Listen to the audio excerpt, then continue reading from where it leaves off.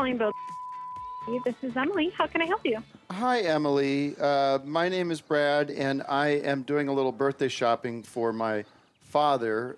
If you don't mind, I'm patching in my twin brother, Mork. Hi, Okay. it's Mork, and we're just looking for a little gift for Daddy. I have some ideas.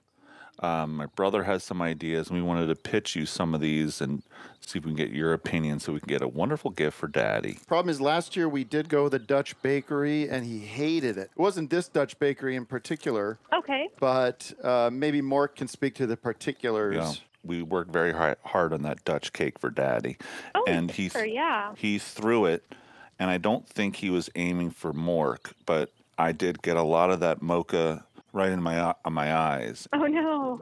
You know, Daddy loves meat pies, and I'm wondering if you could do some kind of meat-themed concoction without mocha. Yeah, I think what Mork's circling around is almost like a wedding cake, but inside is nothing but meat, like maybe ground beef, ground lamb. He loves venison. Okay. We don't. But really from the have outskirts, if you're just coming in the door, you go, oh, sweet cake, great. Then you cut in, and hot meat trickles down, and the fat from the meat percolates through the tips. I wonder if we can get a meat cake so big that Mork could get inside, and I could be in there for a couple hours. Maybe we can use a straw for breathing, and right before Daddy comes in, you pull out the breathing straw, and I leap out of the meat cake, and it's molten hot with jalapeno spice. What's the price on that? Well, we don't really have any meat cake, and I don't think we can make our cake big enough to have a person pop out of it. So. Well, we haven't told you how big Mork is.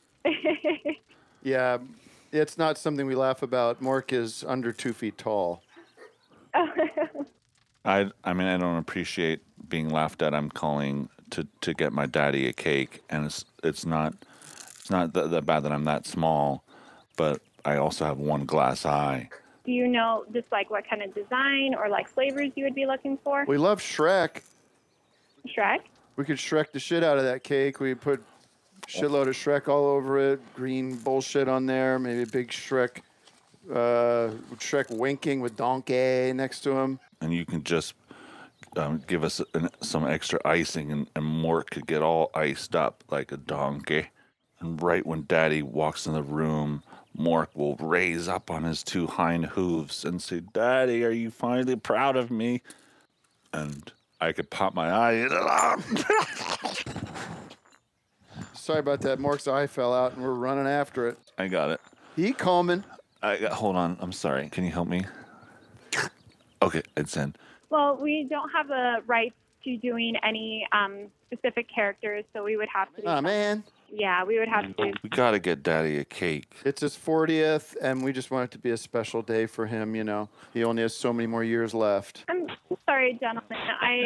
I don't really have a lot of time to design a cake like this. I do recommend setting up a consultation with our cake coordinator, and she'd be happy to throw those ideas around. We'll put Mork in a paper bag and get over to you as soon as we can. Okay, sounds good.